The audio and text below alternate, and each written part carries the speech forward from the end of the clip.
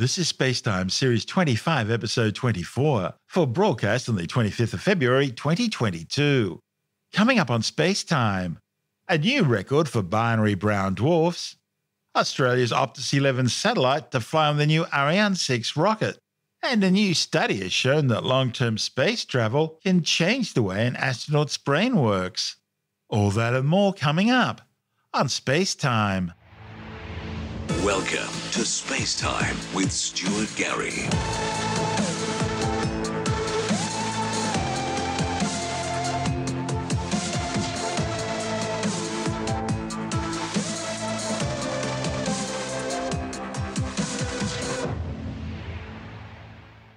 Astronomers have discovered a rare pair of brown dwarfs that have the widest separation of any brown dwarf binary system ever seen. The findings, reported in the astrophysical journal Letters, shows that the two brown dwarfs are in a binary system located some 130.4 light-years away, known as CWISE J014611.20 -050850.0 AB. The pair orbit each other about 19 billion kilometres apart, which is around 3 times the separation between the Sun and Pluto. Both are members of a rare class of blue L dwarfs, with a secondary brown dwarf in the system being exceptionally faint.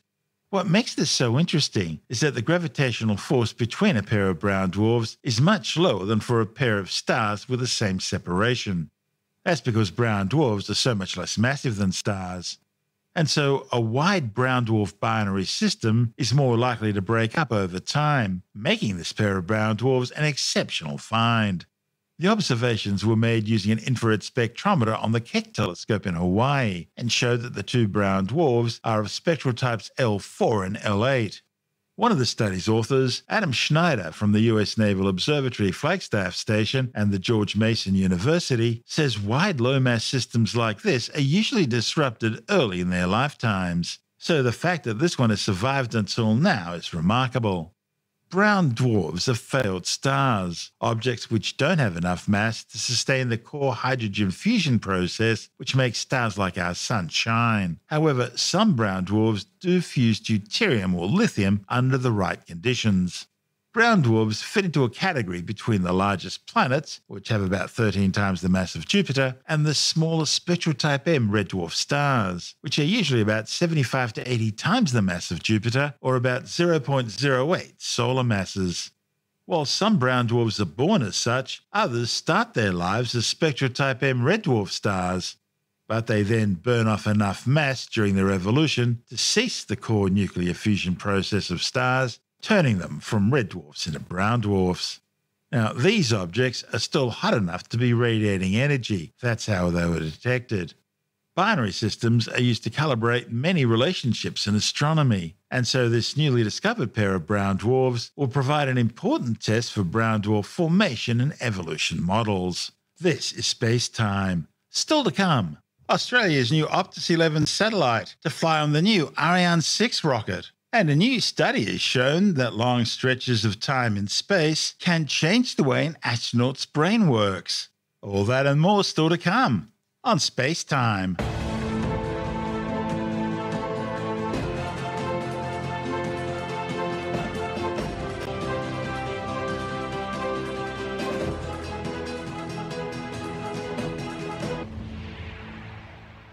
Okay, let's take a break from our show for a word from our sponsor, NordVPN. So, how much time have you spent online this week? How much time have you spent online today? Well, if you're anything like me, it's a lot. And that's where NordVPN comes in. It can help make that time a little bit more private. NordVPN offers a private and secure way to access the internet. With over 5,300 servers in 62 countries, you can be sure that no one will know what's on your computer or phone. And because of their new Nord Linux protocol for faster connections, everything takes less time too. But don't just take my word for it. Grab the offer. It comes with a 30-day money-back guarantee. So connect, run a speed test and see for yourself. I think you'll be pleasantly surprised. I know I was. And if you do have any issues, no worries. NordVPN have a very quick and responsive help team at your disposal. But you can find all this out for yourself by trying them today and take advantage of our special SpaceTime offer. Grab your exclusive NordVPN deal by going to nordvpn.com/StuartGary. Or use the code StuartGary at the checkout to get a huge discount off your NordVPN 2-year plan, plus one additional month for free and a bonus gift. And if you decide that it's not really for you, that's okay because it's completely risk-free with Nord's 30-day money-back guarantee. And did I mention it's their birthday, so they're in the mood to look after you as a SpaceTime listener. That URL again to grab our special SpaceTime deal is nordvpn.com/StuartGary, or just use the coupon code StuartGary at the checkout to get our great price and bonuses. And of course, I'll include the link details in the show notes and on our website. And now, it's back to the show. You're listening to SpaceTime with Stuart Gary. The new Ariane 6 rocket has been chosen to launch Optus's next telecommunications satellite. The Optus 11 will fly in the second half of 2023 from the European Space Agency's Kourou spaceport in French Guiana using an Ariane 64 version, which is equipped with 4 strap-on solid rocket boosters. This report from ESA TV. At Europe spaceport in French Guiana, the newly built launch complex for Ariane 6 is ready. Currently, the European Space Agency, ESA, the French Space Agency, CNES, and Ariane Group are conducting combined tests between rocket and launch base. With these final tests and the recent inauguration of the launch pad, ESA's new Ariane 6 launch vehicle is now entering its final phase of development before its inaugural flight. Despite COVID restrictions across the globe, the development of Ariane 6 has continued. And over the last few months, we have seen much activity in French Guiana and ESA member states. In March 2020, the Ariane 6 launch complex was closed due to COVID-19. A lot of efforts were put to resume the activity in safe situation for the workers. With the better knowledge of the pandemic and in implementation of the safety barrier, the activity resumed. Since that period, a lot of work was performed and many steps are behind us. All the buildings are now complete and we are installing the system inside. We are in the test phase of this system. But the work has not only continued in French Guiana. Across ESA member states, the assembly and testing of Ariane 6 stages is ongoing. Soon the Ariane 6 upper stage will be tested in the newly built DLR test bench in Lampoltshausen, Germany. The tests will simulate all aspects of flight, including stage preparations such as fueling with liquid oxygen and liquid hydrogen, and draining the stage's tanks. Tests were also performed in Fos-sur-Mer in France. Here, the so-called umbilicals, which are used to fuel the launch vehicle, were tested, and their release from the rocket at liftoff was simulated. A critical phase before and during launch, as through this system the fuel tanks on both the upper and lower stage of Ariane 6's central core will be filled with liquid hydrogen and liquid oxygen. An explosive combination, and the release of the fueling system needs to be spot on. For the upper stage, the system is composed of 2 arms connected to the mast of the launch table. One arm is for the liquid oxygen, the other arm is for liquid hydrogen. They are connected to the upper stage to fill the tanks and disconnected at liftoff. Comparing to Ariane 5, we have also 2 arms, but these arms are disconnected before the takeoff, before the liftoff. In this case, for Ariane 6, they will remain connected to the launcher till the liftoff. We will open these arms very quickly in order not to interfere with the launcher during liftoff. Also 2 doors that will be closed during the movement of the arms in order to protect the connection, the interface with the launchers. Leading up to Ariane 6's inaugural flight, combined tests will be performed at Europe spaceport in French Guiana. During these tests, the launch base with the launch pad will interface with the real elements of the rocket. This allows ESA to test all systems, validate operations and procedures, and run various simulations connected to real-life launch operations. With these tests, ESA takes another step forward in the development of its 6th-generation Ariane rocket. What makes Ariane 6 unique, it's clear it's a strategic workhorse for Europe for its freedom of action of tomorrow. Today we have Ariane 5, tomorrow we'll have Ariane 6. Ariane 6 will be much more modular, will have an enhanced portfolio of missions, and all this for a lower cost for the public sector. That's really fundamental. In addition to that, we will also have the opportunity to launch crucial missions with a European family of launchers. We will have only European developed launchers launching Galileo, launching Copernicus with Vega C, but also for science missions, for exploration missions, a real new opportunity. And in that report from ESA TV, we heard from ESA Europe Spaceport Technical Manager Tony DeSantos and ESA's Director Daniel Neuenschwender. Optus 11's Ku-band footprint will encompass all of Australia and New Zealand, as well as the Pacific and Antarctica. The 3,000-kilogram spacecraft is being built by Airbus Defence and Space. Its digital processing and active antennas will allow the creation of several thousand beams. The spacecraft will carry enough fuel for a 15-year lifespan. This is SpaceTime. Still to come, how spaceflight rewires an astronaut's brain cells, and what's the best thing to do with your telescope if you're in an area with lots of light pollution. All that and more still to come on SpaceTime.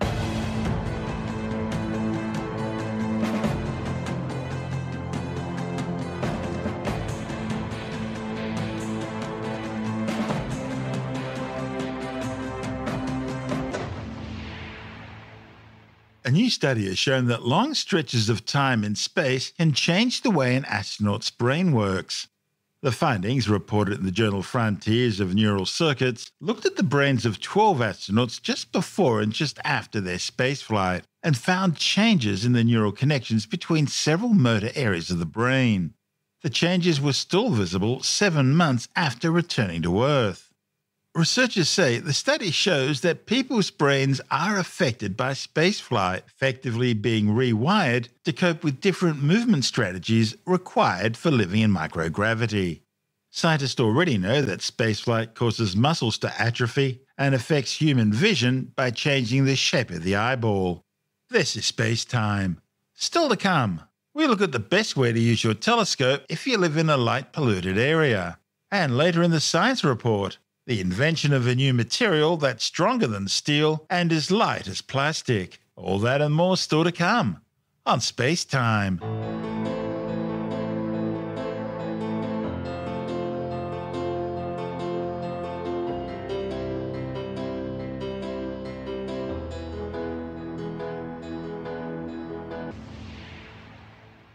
Australia has some of the best dark sky conditions in the world. And the Southern Hemisphere also provides the world's best astronomical viewing. Not only does the spectacular vista of the southern night skies provide an unrivaled panorama of the stars, but the lack of light pollution means your ability to take in those amazing views is second to none. But there's a problem. You see, most Australians tend to live in heavily populated cities and urban areas. And just like everywhere else in the world, there, light pollution becomes a major problem. And so a night sky watching always means packing up your telescope and going for a trip into the country. But as Jonathan Nally, the editor of Australian Sky and Telescope magazine, explains, there is an alternative you may not have considered. What you can do these days, instead of having a telescope in your backyard, so maybe you might live in a big city where there's a lot of light pollution or something, or maybe you live in a part of the world where you can see some things in the night sky, but you really want to see stuff in the sky that's visible from another hemisphere. So if you live in North America, but you really fancy seeing what's in the southern sky, or vice versa, then you can set up a remote observatory system, or you can use a remote observatory system. Now, there are ones out there that are already set up, they've been going for years, and you can rent time on these telescopes. Companies have set up whole fleets of telescopes in certain locations, and you can get on the internet and send commands to these telescopes to say, take a picture of this or take a picture of that, and bingo, it just happens, right, without you having to buy the telescope. So you can do that if you want. And that's Is that like really Swoop? well. Yeah, that's right, yes. There are things like that. There are quite a number of them, and they're situated all around the world, and they've got some really big, nice telescopes that you can use with fancy cameras and things. And I get a lot of pictures sent to me by people using these telescope systems, and they're just spectacular because the equipment is really good. You're talking about $30,000, $40,000, $50,000 telescope systems that most people just can't afford to buy, but you can afford to rent it for an hour or something. It's not that expensive. But there's an alternative even to that these days, and that is if you do have a backyard telescope and you find that maybe the light pollution's got too bad or something, or you want to see a different part of the sky, you can actually pack up your telescope system with its cameras and its computers and everything like that and ship it off to this place in Chile that they've set up in the Atacama Desert, which is very high, very dry, and almost never has clouds and basically never rains. So it's the most amazing astronomy environment. And they will unpack your telescope and everything and set it up there, your telescope. They'll set it up there on a concrete block, and then you just remote control it from home. It's really quite amazing. And lots of people are doing this now, and it's not as hard as you think.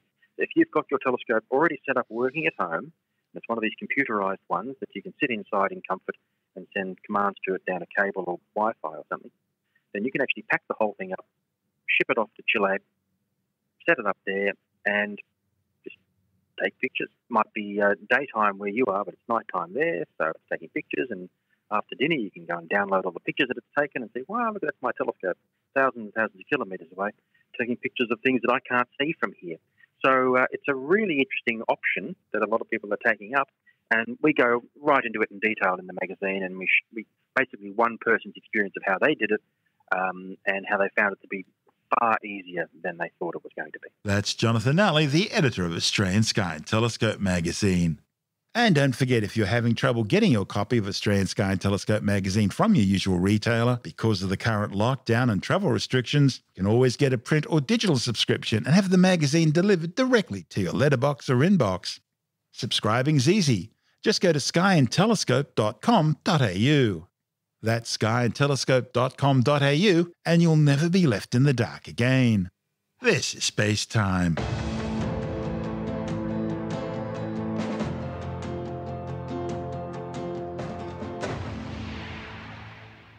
And time now to take another brief look at some of the other stories making news in science this week with a science report.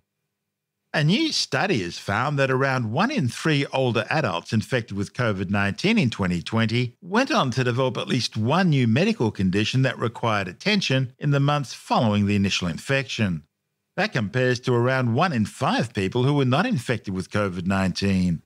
The findings, reported in the British Medical Journal, are based on health insurance plan records to identify 133,366 people aged 65 and older in 2020 who were diagnosed with COVID-19, who were matched to 3 non-COVID comparison groups from 2020 and 2019, and a group diagnosed with a viral lower respiratory tract illness. In the COVID-19 group, 32% went on to develop a new or persistent condition, which was 11% higher than the 2020 comparison group and the 2019 group. The study found that those who had COVID-19 were at increased risk of developing a range of conditions, including respiratory failure, fatigue, high blood pressure, and mental health diagnoses. Almost 5.9 million people have now been killed by the COVID-19 coronavirus since it first spread out of Wuhan, China. And the World Health Organization says the true death toll is likely to be at least double that amount, as some 420 million people have now been confirmed infected with the disease globally.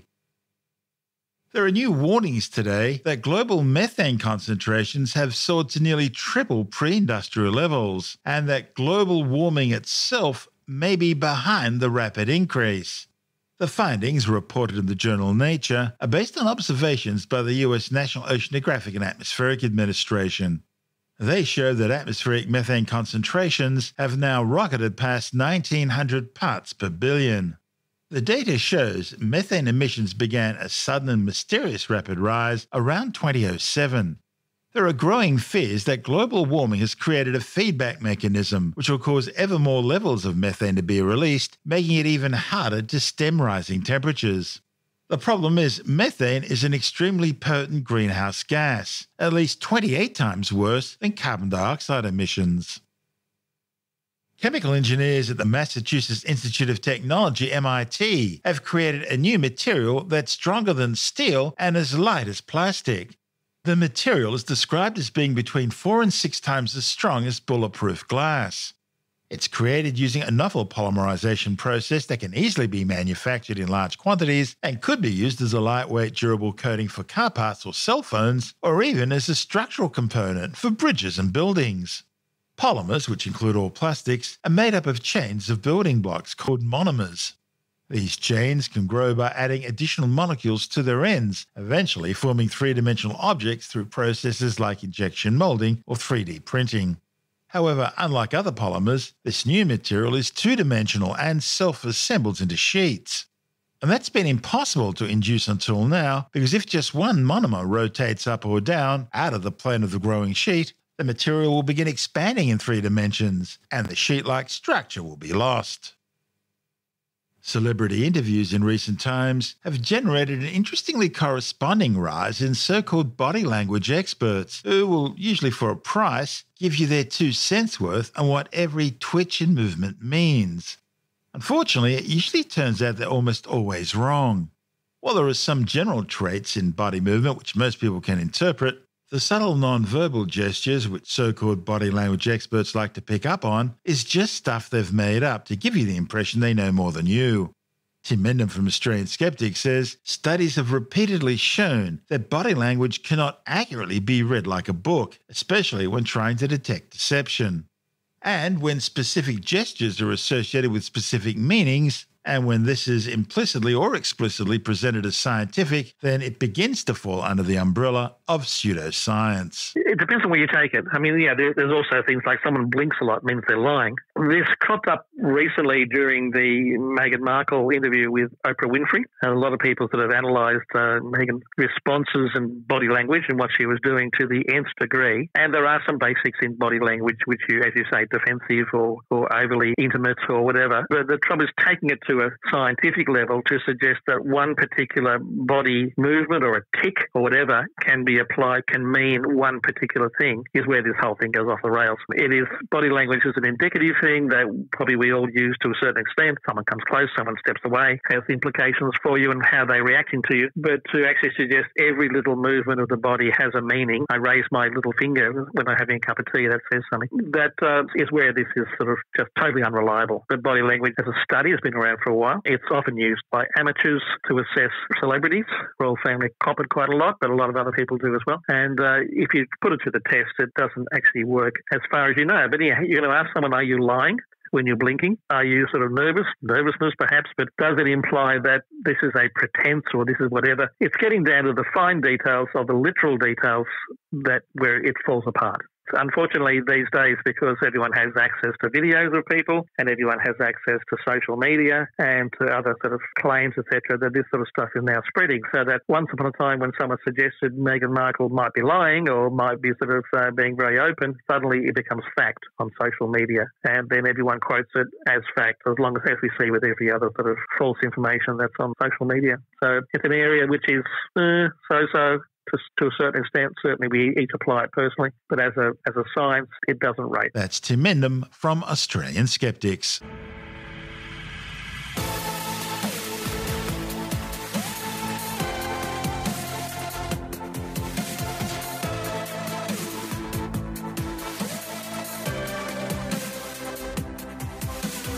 And that's the show for now.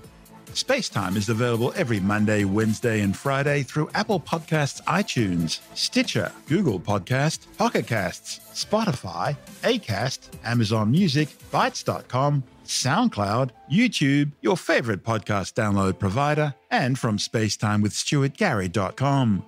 SpaceTime's also broadcast through the National Science Foundation on Science Zone Radio and on both iHeartRadio and TuneIn Radio.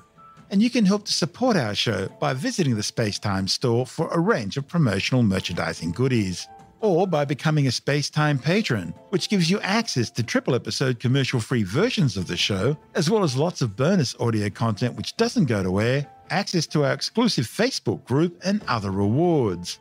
Just go to spacetimewithstuartgary.com for full details. And if you want more space time, please check out our blog, where you'll find all the stuff we couldn't fit in the show, as well as heaps of images, news stories, loads of videos, and things on the web I find interesting or amusing. just go to spacetimewithstuartgary.tumblr.com. That's all one word, and that's Tumblr without the E. You can also follow us through @StuartGary on Twitter, @SpaceTimeWithStuartGary on Instagram, through our SpaceTime YouTube channel, and on Facebook, just go to facebook.com/SpaceTimeWithStuartGary. And SpaceTime is brought to you in collaboration with Australian Sky and Telescope magazine, your window on the universe. You've been listening to SpaceTime with Stuart Gary. This has been another quality podcast production from Bytes.com.